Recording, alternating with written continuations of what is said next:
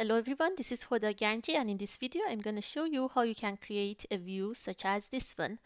So I'm going to go to a 3D view. You can rotate around the view in a way that you like it. And when you think the angle of the view is good, you can go ahead and lock it using save orientation and lock the view. And I'm going to name it isometric view. And whatever you need to hide to get close to this view, you can click on it or this one, hold control, this one, type HH.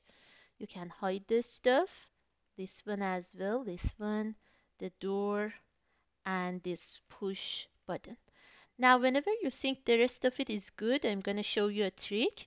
This is temporary hidden. When you type HH, it's kind of like if you go here and go with hide element, they're temporarily hidden. If you want to permanently hide them, so it's not going to show up next time you open Revit, you can go with this icon and you can say apply hide isolate to view. So this way your temporary hide turns to be permanently hide.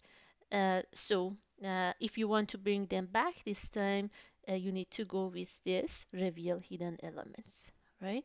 And then the rest of it, you can just go with show crop region, zoom out, and make sure that you just go with the area that you want.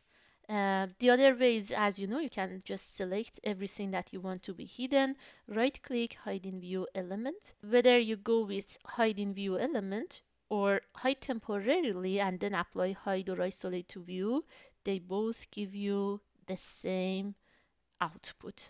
So then I can hide crop region, and you can put this on your sheet.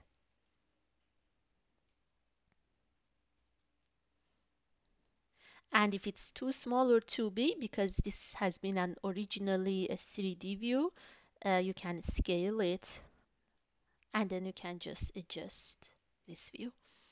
That's it for this video. Thank you so much. Please like and subscribe for more videos.